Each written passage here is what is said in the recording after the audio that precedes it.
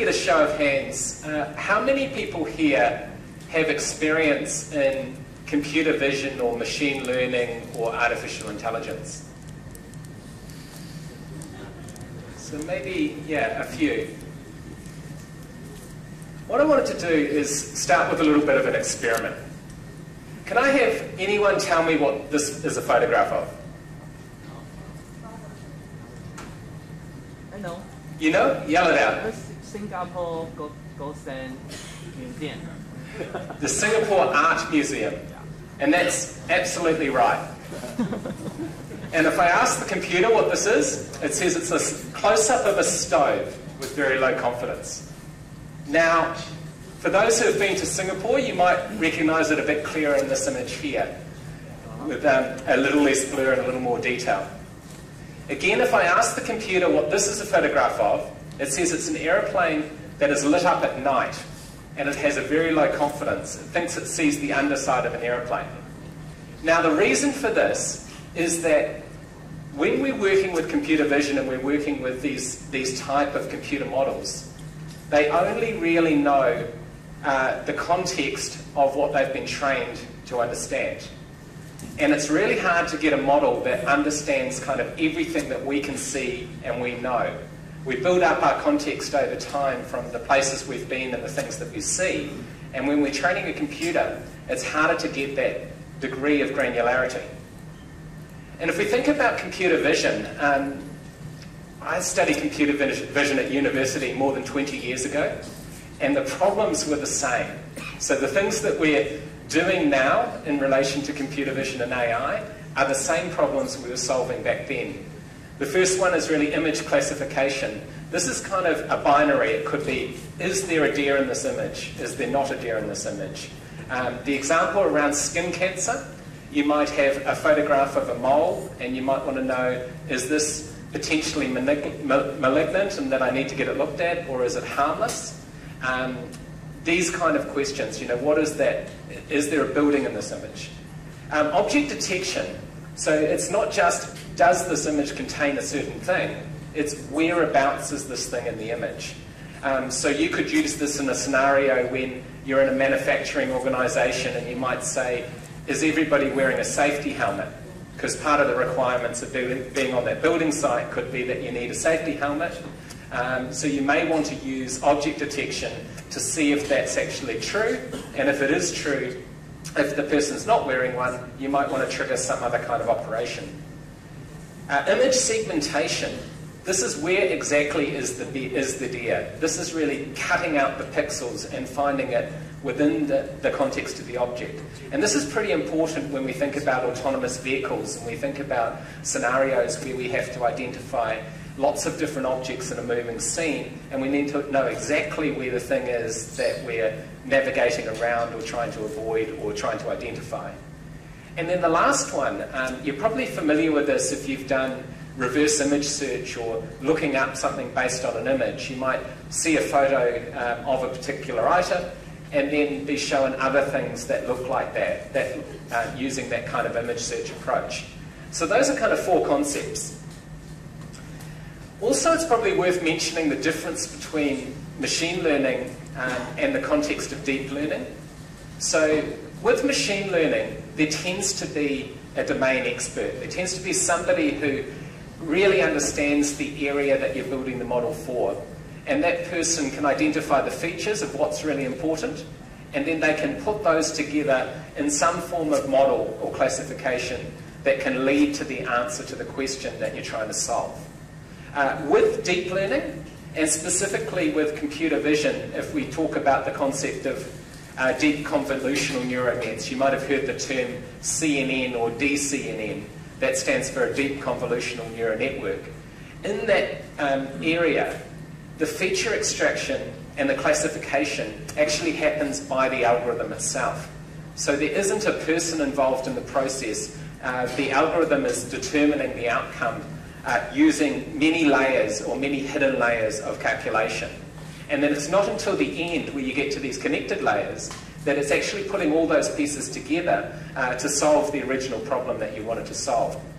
So if you look at a deep neural network for computer vision, has got an input here, which is a photo of my dog, and an output, which is, oh, sorry, I haven't changed that. It's still saying it's a cat.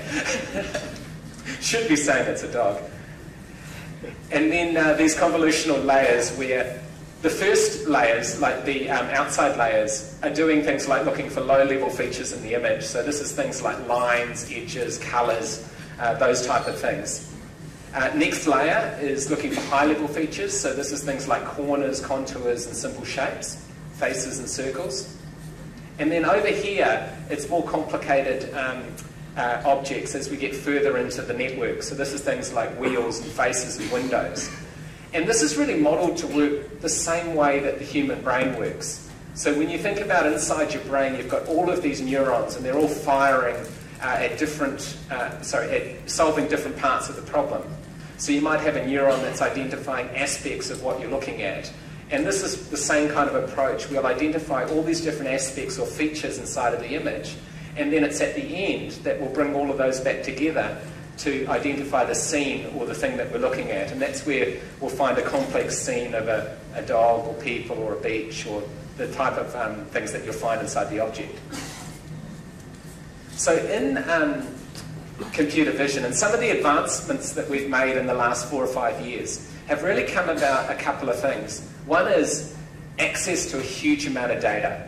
So since we started creating digital assets, lots of cell phone cameras, lots of videos, lots of digital data sets, we've got a huge amount of data that we can now train our models on. And a lot of, some people have been through the painstaking job of labeling all this and making it all available so that you can actually start to implement it in your own solutions. The next thing is the advancement in cloud computing and GPUs and processing that can do all of the matrix multiplication and the calculus to form the outcomes of the algorithms. So this is things like the gradient descents and the levels of calculation that are required to actually build up the models in the first place. And then the third part is access to pre-trained models. So having companies like Microsoft, like Google, like Facebook, go out and build these highly trained models from millions and millions of data points, and then make those available to people like yourselves who can then pick them up and transfer them to have a different outcome or a different purpose. So what we talk about there is this concept of transfer learning. So you might have an existing convolutional neural net built from a general task, and then you might want to strip the output layer and then retrain that model to identify something different. So you could do that by taking that last layer off that says, is it a cat, a dog, or a car? And then you could actually achieve the outcome with much less training. So in this case, it might take millions of images to create the original model. And then you could put, instead of that, thousands of images in the last layer. So now that this model can do something different. Previously, it could detect cats and dogs and cars. Now, with a little bit of extra work, it's able to identify deers from itself. And that requires just training one or more layers in the new network. And we talk about having these models. There's a website, ImageNet. Who's familiar with ImageNet? So, no, a couple of hands. So ImageNet is one of these amazing resources of, I think, 14,197,122 images. And all of those images are categorized into all these different areas. And so a lot of the models that we see today have been trained off a data set like ImageNet, where that's where it's getting its base learning from. And then what you're able to do is you can pick that up and then apply this model of transfer learning to have a different type of outcome.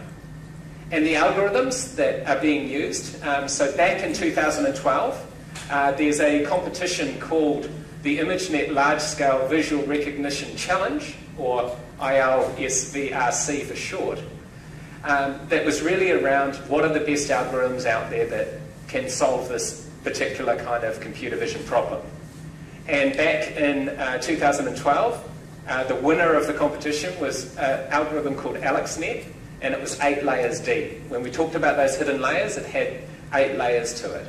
Now, the guy who invented it happened to be called Alex, and he named it AlexNet. circa 2012. VGG came in 2014, and that was 19 layers deep, and that was the one that won the competition in that year. In 2014, GoogleNet came in with this model of inception. So it was 22 layers, but it also is a network that looks in onto itself. So as it goes through, it also looks back on itself, and it trains at those other steps. And they called this inception.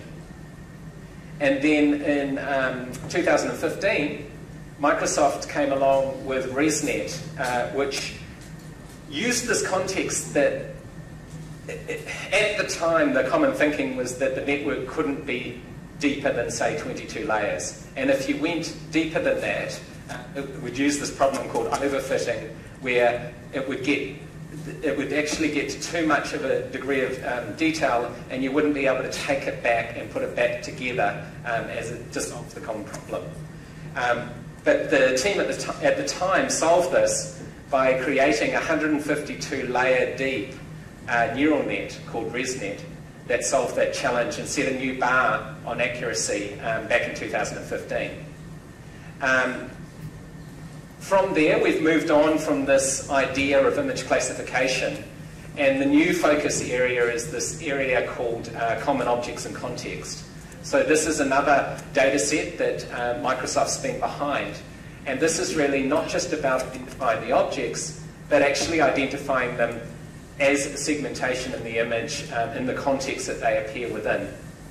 And the winner last year in the COCO competition was actually a version of Google's Inception, they call Inception v3, that also uses ResNet alongside the original Google Inception engine. So they're now using what's called an ensemble of neural networks to solve this problem. I've spent a bit of time talking about deep convolutional neural nets, which is really used mainly in computer vision. There's a bunch of other types of deep neural networks as well. So recurrent neural networks are used a lot for natural language processing. Deep belief networks for things like speech and music, live translation, some of those type of approaches. And deep reinforcement learning, you'll see that in gaming or scenarios where you want to identify human behavior. And that's being used quite often to determine, is the person when to maximize rewards for things like vouchers and gaming and those type of solutions. Now, the reason I wanted to give you this primer is you're probably familiar with how convolutional neural nets show up inside computer software. So this example, you might find when you do a photo search, go photos.google.com and search, there might be faces that pop up that identified across your photographs. Microsoft's Face API, it's another example of having a convolutional neural net that then gets trained on a new data set. You see this in many places, and I'll show you an example of this. So there's an application that we've released called the Intelligent Kiosk, and the source code for this is out on GitHub. I'll share the links at the end. There's a version that runs on a Raspberry Pi, and there's also a version that runs on a PC. But what this is really doing is using that idea of a Face API. So if you look in here, it sees me in real time. And if you noticed up there, it went from saying male and percentage that it's guessing the age and my expression. I'm now happy and a bit older. But the interesting thing is it's got my name up there. So it's not just identifying the person, it's actually identifying me specifically. And if I showed it a photo, I've got a photo here of my grandma and my daughter. You notice it's now identified my grandma, her age, and my daughter and her age in that photograph as well. So the way that it's able to do that is if I come over here into this face setup, it's using this concept of transfer learning. So down here, there's my examples, and there's actually 5 photos that I've given it to train on me.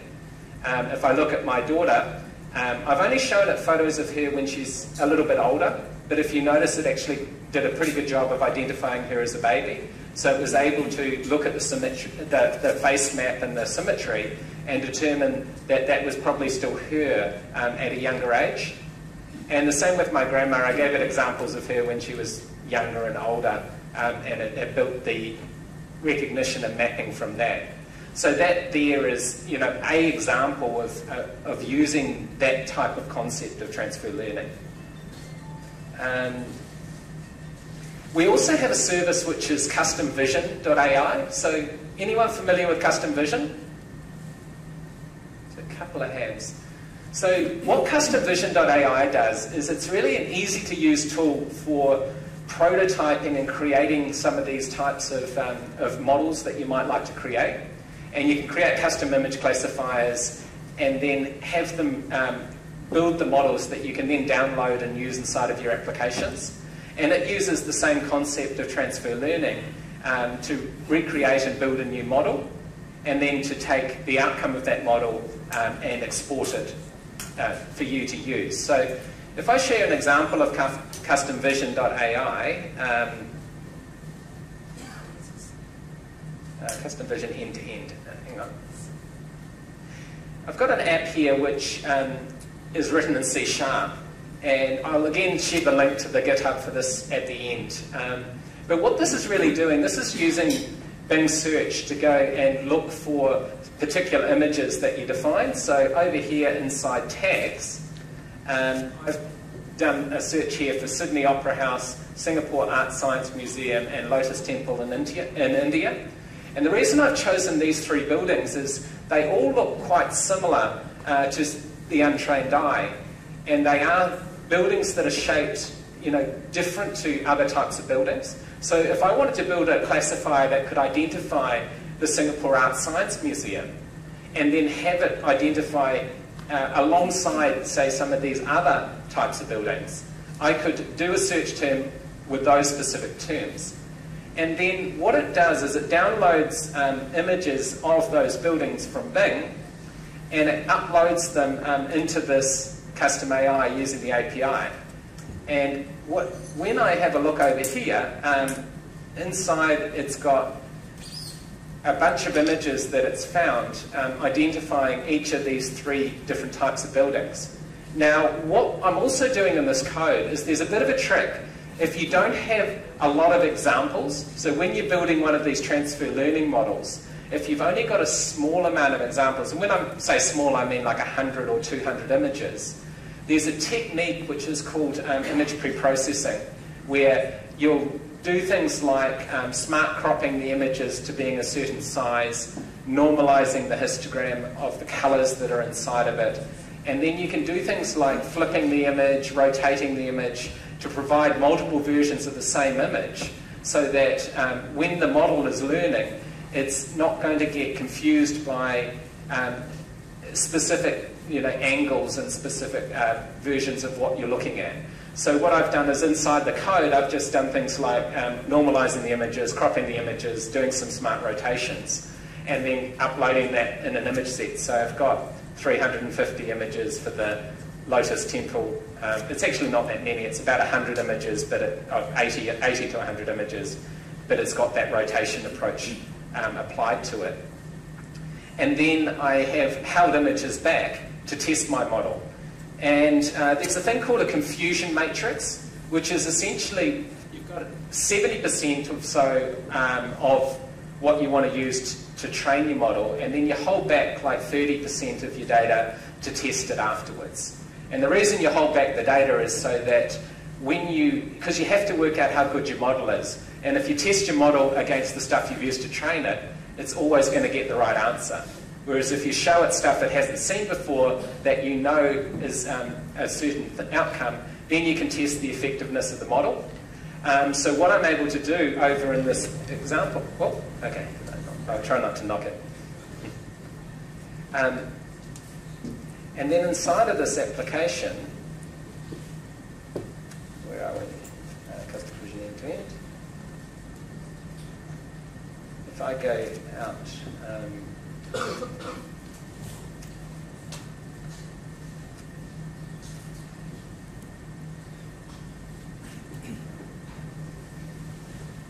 I've built a couple of versions of this. So inside my object over here, in my debug window, sorry, not there.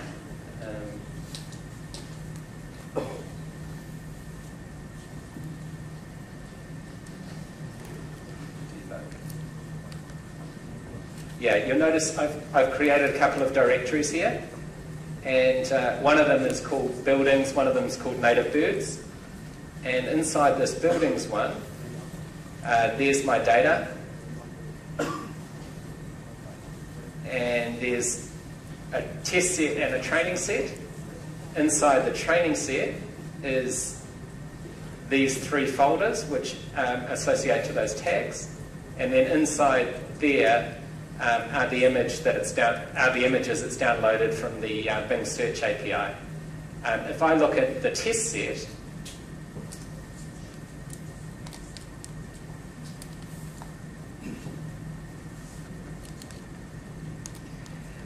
it's got another set of images it hasn't seen, and then it's written this CSV down here, which is results, and this is the confusion matrix. So when I look inside of this Excel spreadsheet, it's scoring the model. So over here, it's going to have all the tags that I've created, and then the output of those particular tags. So if I just zoom back out, you notice over here, there's the Lotus Temple, and it's basically said in all the images it's tested, it's got that correct.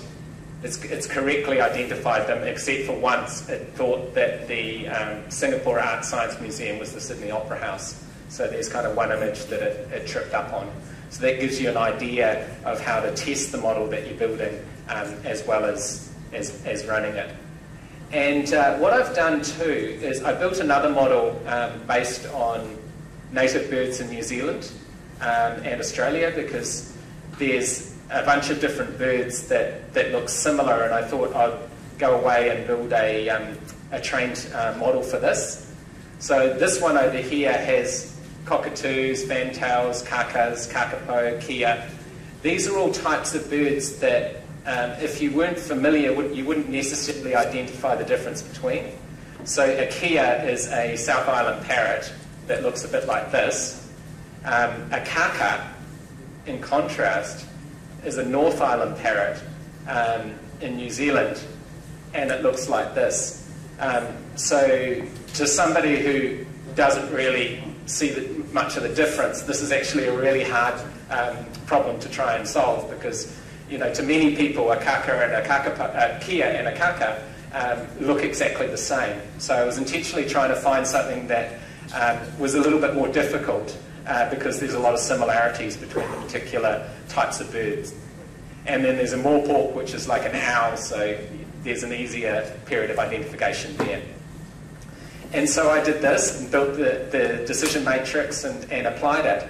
And then when you look at the performance, you get a little tab over here that shows you the performance and the recall of your model. So here, precision 99.5%, recall 93%. So that's actually a lot better than if I hadn't done the image augmentation and the pre-processing. That brought it up from about 82% to about 93% on recall, which is quite an improvement. And then what I've done over here is you notice there's a little tab up here which says export, and that means you can actually now export this model into a Core ML model or an Android TensorFlow. And what this is doing is it's saying, okay, you can operationalize your models and you can have them stored on a cloud service, and then you can call them through a web service endpoint with a test image, and you can get the answer back that way.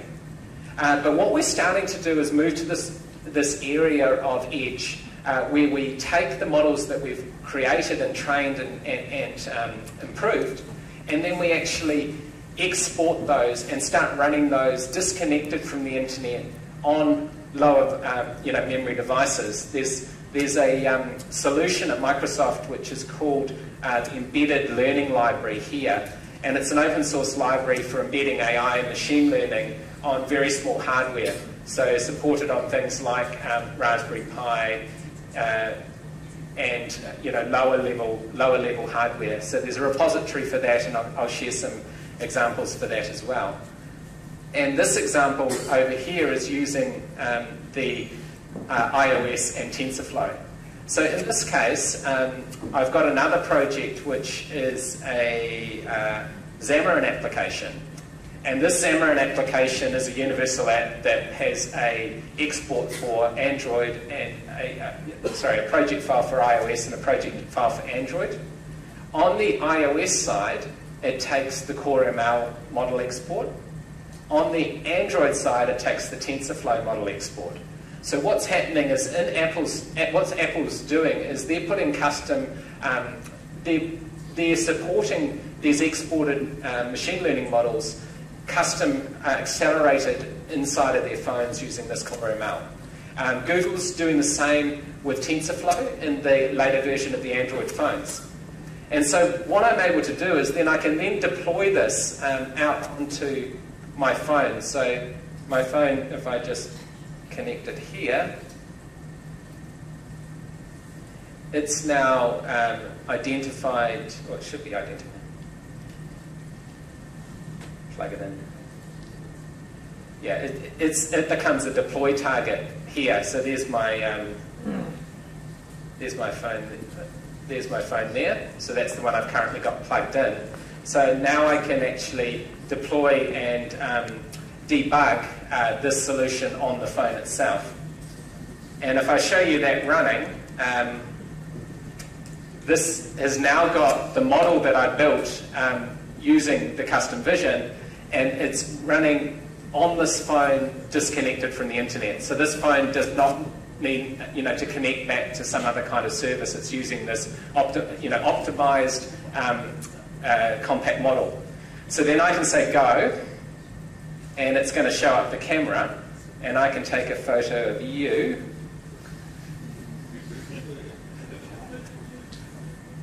And it's going to say, I don't know who that is. I don't know who that is. And the reason for that is because this is what the model that I've deployed onto this phone is my New Zealand native bird model. So unless there's a New Zealand native bird in the audience, it's not going to identify what the photograph is. But luckily, I've brought my daughter's soft toys with me. So they've both got soft toys for New Zealand native birds. And this one here, they actually make the noise of the toy as well. So,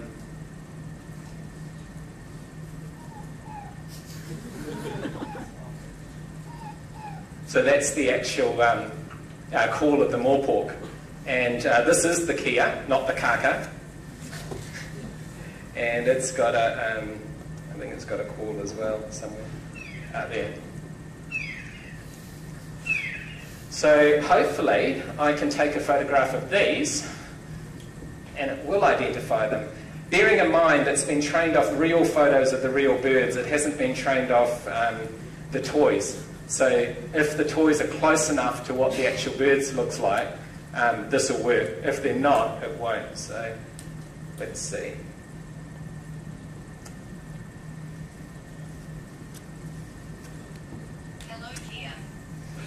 Hello, Kia. So I got that one correct. Let's try this one.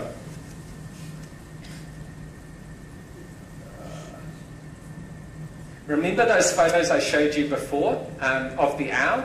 So that's what it's trained off. I don't know who that is. Into disconnected devices or mobile devices. One of the things that's interesting is that there's not really a consistent approach to how the models get operationalized and exported. So there's a site here called, there's an initiative called the Open Neural Network Exchange Format, or ONNX.ai for short. Now, this is a bit of a combination between Facebook, Microsoft, and AWS around creating a standard format for exporting these kind of neural network models for use inside of applications. And about 10 days ago, Microsoft announced a new initiative, which is Windows ML. So who's heard of Windows ML? Any? Couple of hands. So what Windows ML is it's taking these ONNX models and enabling you as application developers and engineers to use them inside of Windows. And it takes care of all the hardware acceleration, access to the GPU, does it have a GPU, is it a CPU, and can it run efficiently disconnected on the machine. And so what you can do at the moment is you could take a core ML model and you could use a couple of lines of Python and export it into an ONNX model, and then you could put that ONNX model inside the application on Windows. So to give you a couple and this is coming in the next version of Windows, but it's available today in the Insider Preview. Sorry, it's looking. It's annoying. And so what you'll see here is I've got a couple of the samples that have been running because I'm running the preview of the Fast Track. So you can get this if you go onto the Windows Insider Previews Fast Track. And if I show you this example here, this is one of the samples that ships with Windows ML. And this is a UWP application. And it's using a standard handwritten, handwritten digit data set that's very common in tutorials for TensorFlow. And I can do things like, write the number 6. Oh, clear that.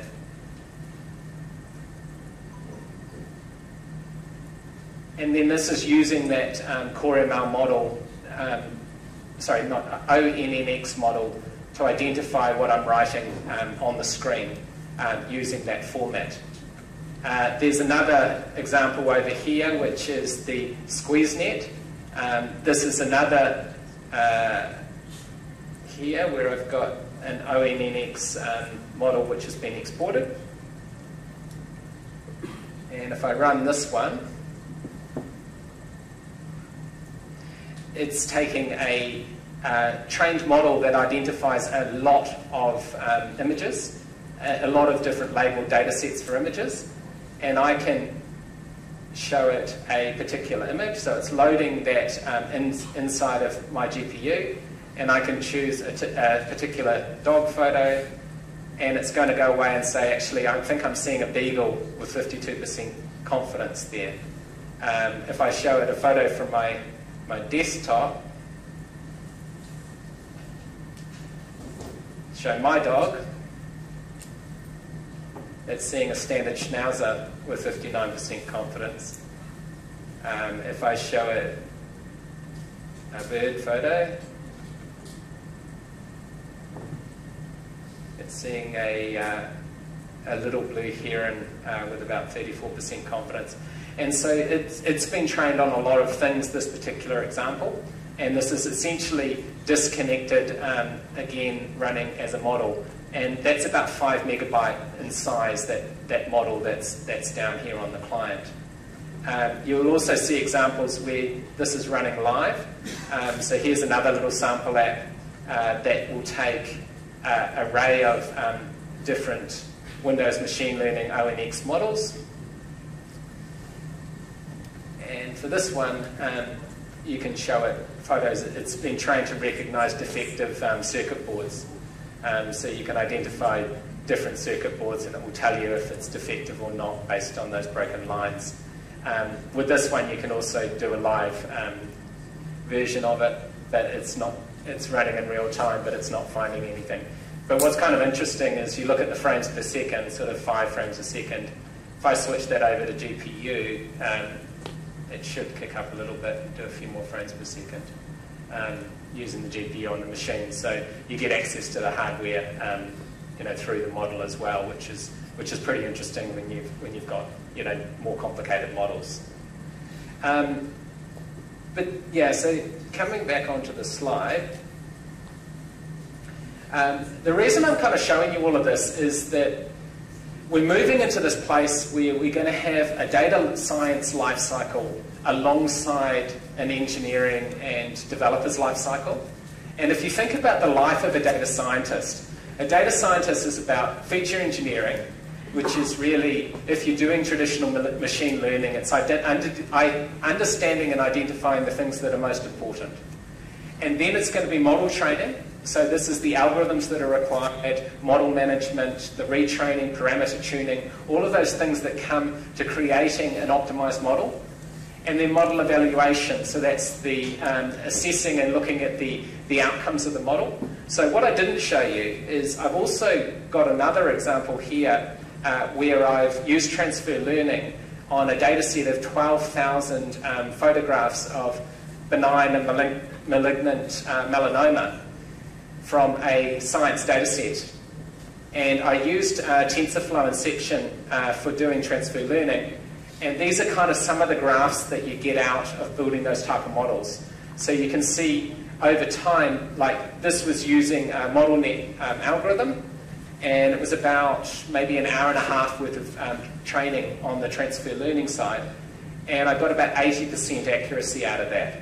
So if I wanted to increase the accuracy, I'd have to, work with the hyperparameters. I'd have to work on larger iterations and tune those to get a better performing model. But every time you do that, it comes back to longer training times and deeper processing. So you have to trade off how much time you want to spend honing the model compared to how accurate the model actually needs to be. But if you're in the space of detecting cancer and things like that, you probably want a higher degree of accuracy than if you're trying to identify a breed of dog. So I have been working with a group in Bangladesh that is using this approach for identifying tuberculosis and malaria and other strains from swab samples that can be taken out in the field and then can be identified using a model so that they can go straight to diagnostics as opposed to needing a long process for a physician to identify. And then you kind of go into modelling, data acquisition, deployment, and then over here there's a whole area of data wrangling and export and cleaning. And the reason I'm showing you this is that, and then this is another view of the same thing, so defining the objective, understanding the data, pre-processing, historical data, splitting it between training sets and testing sets, testing the model, scoring the model, evaluating the model, and then in the future you have like these future data, scoring the model and predicting results. Because it often happens in an iterative process. You build your model, you train it, you'll deploy it, and then you'll refine it and improve it, train it again and deploy it again over time. And so Windows ML, I talked about it before, it does translate from a number of other ML libraries, Core ML, Caffe, CNTK, Keras. And what it's really doing is it's abstracting the need to understand what the capabilities of the specific machine are, GPUs, direct. It just needs direct, I think DirectX 12 or 7, one of the versions, and then it starts to leverage that through the runtime and through the API. I've got a whole bunch of links here which I'm keen to share as well. But sorry, what I'll show you one more thing. I've also got a client app here, Custom Vision TensorFlow, and this is just a console app, and it uses a library called TensorFlow Sharp. So if you know Miguel, he's the founder of Xamarin. He's been writing TensorFlow Sharp as a wrapper for TensorFlow for .NET, and that's what this uses here. So I've got that model that I just trained before to recognise, whether a freckle is malignant or potentially dangerous and worth checking out. And if you look at this one running, it goes away and it looks at the test image and it says, that's 100% sure that that one was malignant. And the reason for that is the test image that I was actually using was from the little brochure I got given on, you know, how to look for malignant cancers. But if I change that one to, oops,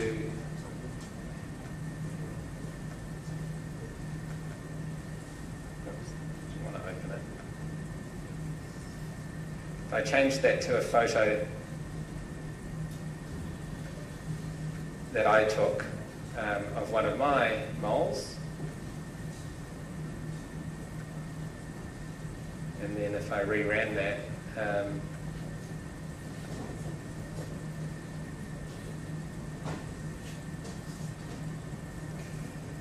that's interesting. So that's giving me less conclusive results.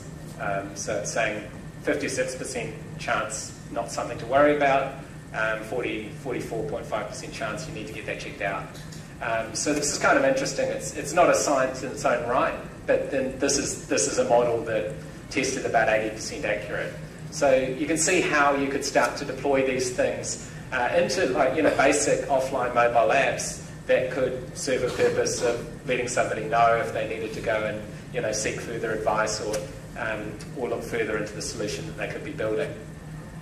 So just to wrap up, I know I said I'll give you some examples of where we've been using some of these things.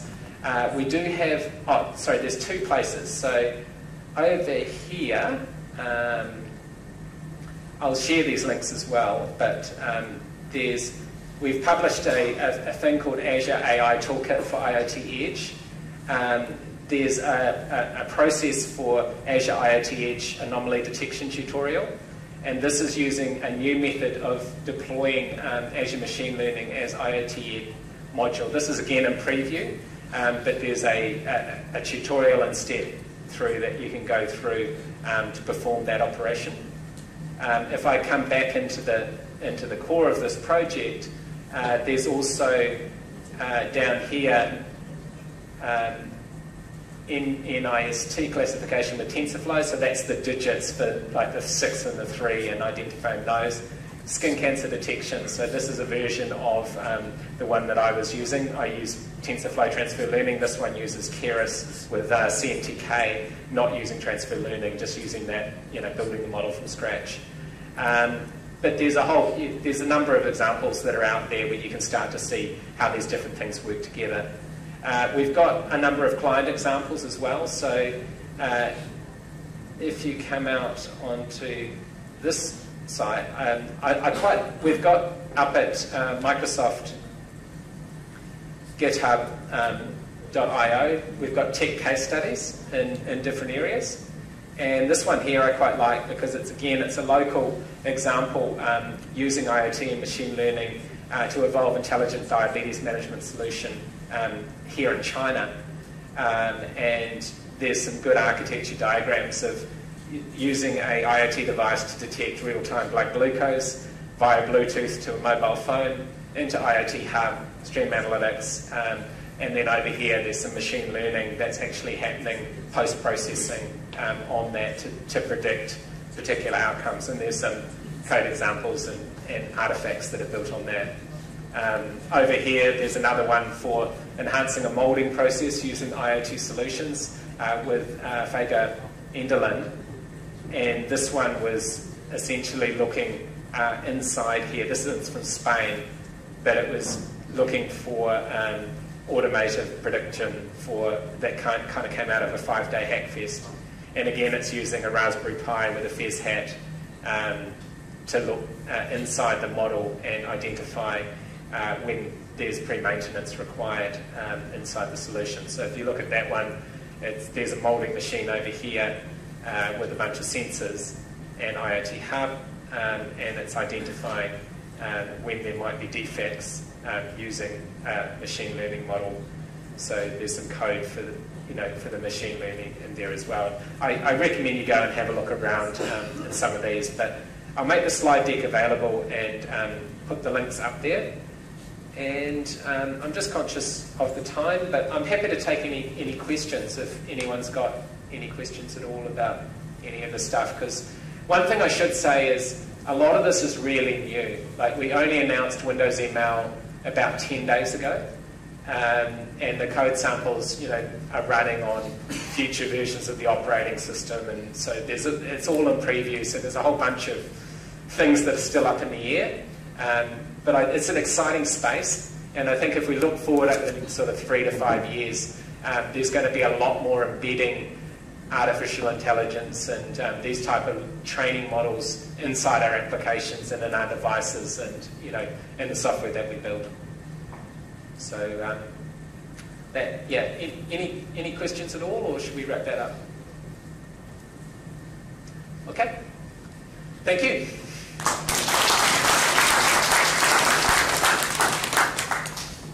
好，那我们感谢 Nigel Park， 然后帮我们带来精彩的那个实例分享。OK， 那我们再一次热烈掌声，谢谢 Nigel Park。